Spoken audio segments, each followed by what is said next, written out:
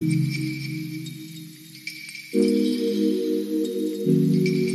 hello guys, you are watching NB Electrical Tutorials. This will be new sa paningin ninyo dahil ngayon ay i-discuss natin ang parte ng panel board. At kadalasan kasi dinidemo ko sa inyo kung paano gawin ang iba't ibang activities na patungkol sa electricity. So ngayon is magpo-flash lang ako ng mga animations patungkol sa mga parte ng panel board. So disclaimer lang, ang iyong mapapanood ay ang mga basic functions, basic parts ng panel board. Bago pala natin umpisahan, maraming salamat sa lahat ng patuloy na sumusuporta. So let's get started. So ano nga ba ang panel board? A panel board is a component of an electrical distribution system which divides an electrical power feed into branch circuits, while providing a protective circuit breaker or fuse for each circuit in a common enclosure. A panel board services to protect branch circuits from overloads and short circuits. So there you have it. So syempre, meron din tayong electricity meter. Dito makikita kung how much electricity ang ginamit natin or kinonsume natin. Sa ating bahay, makikita natin ang service panel o ang ating pinaka-topic. Ito din ang ating tinatawag na circuit breaker box. Kung bubuksan natin ito, makikita natin ang main breaker. So ang main breaker or branch circuit breakers are designed to shut off power to individual circuits if they overload by trying to draw more power than the wires can safely handle. And the main circuit breaker is much the same. So, ito yung kumokontrol ng mga kuryente na pumapasok sa bahay natin. Kasi, masyadong malakas ang kuryente na galing sa poste. Pero dadaan lang yun sa transformer, then pupunta dito sa main breaker natin. So, ito yung pag i-off mo mawawalan ng kuryente sa buong bahay. Ginagawa ito kapag may kailangang gawin sa mga switch o outlets at sa iba pa. Pinapatay rin ito kapag may ginagawa sa mga kuryente upang maiwasan ang disgrasya. Ito ay nasa taas ng parte ng panel board o madalas nasa ibaba para mas madaling ma-access at hindi malito kung saan nga ba ito nakalocate. Ang dalawang wire na kukonekta sa electric meter ay direktang nakakonekta dito. Next natin ay ang main bus bar. So, ang definition ng bus bar ay isang conductor or an assembly of conductors for collecting electric currents and distributing them to outgoing feeders. Ito yung nagkikerry ng kuryente na dumadaloy sa breaker galing sa mga poste na dumaan ng electricity meter. Ang daloy nito ay backwards at forwards dahil ito ay AC o alternating current. Kapag ito ay nakasindi, napakainit nito.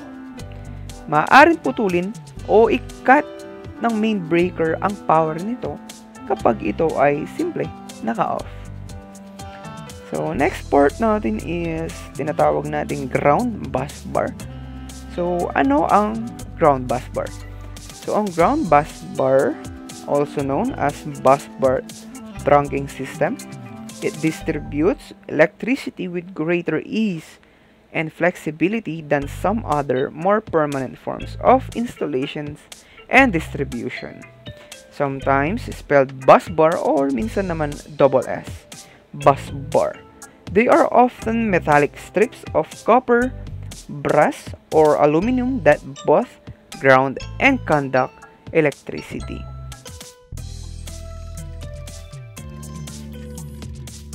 Next tayo, neutral ground bus bar. The bar connects to the main service neutral and returns the current back to the electric utility grid. In many service panels, the neutral bus bar also serves as the grounding bus bar and is where the individual bare copper circuit ground wires are terminated. So, why can we not connect neutrals and grounds on the same bus bar at a sub-panel? The reasoning behind this is because we want one path for power to return to the source. If you connect grounds and neutrals at a sub-panel, the grounds could take some of the power load and deliver it back to the source, the main panel. May wire din ito. Ito ay tinatawag na neutral wire. Neutral wire carries the circuit back to the original power source. More specifically, neutral wires bring the circuit to a ground or busbar, usually connected at the electric panel. This gives currents circulation through your electrical system, which allows electricity to be fully utilized.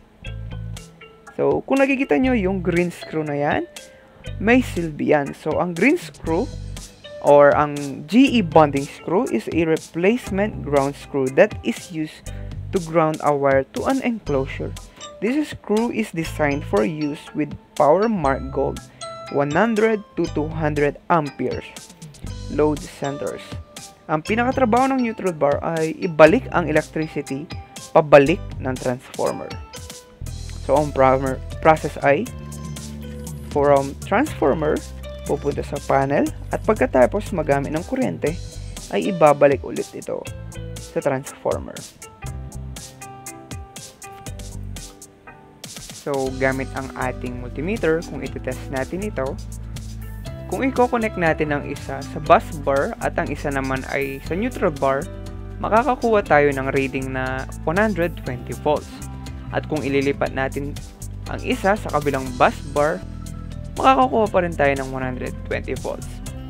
Ngunit, kung ililipat naman natin ang dalawa sa dalawang bus bar, ay makakakuha tayo ng doble na 240 volts.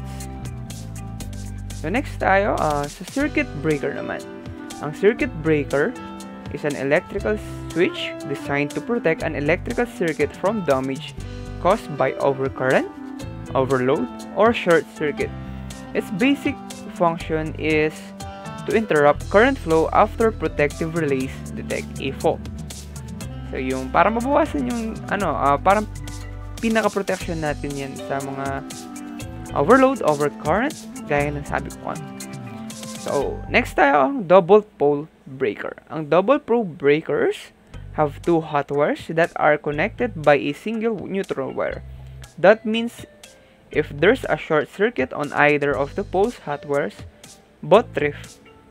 These breakers can be used to serve two separate 120 volt circuits, or they can serve a single 240 volt circuit, such as your central alternating currents circuit.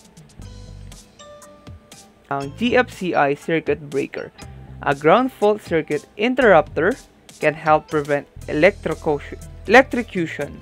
If a person's body starts to receive a shock, the GFCI senses this and cuts off the power before he can get injured.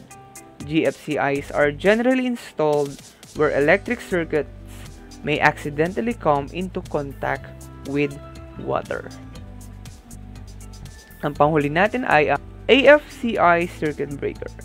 Arc fault circuit interrupters are special types of electric receptacles or outlets and circuit breakers designed to detect and respond to potentially dangerous electric arcs in home branch wiring.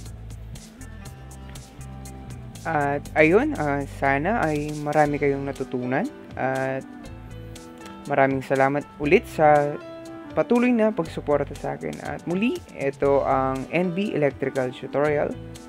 Please keep supporting me and subscribe to my channel at pindutin nyo na din ang notification bell para sa mga susunod pa nating video.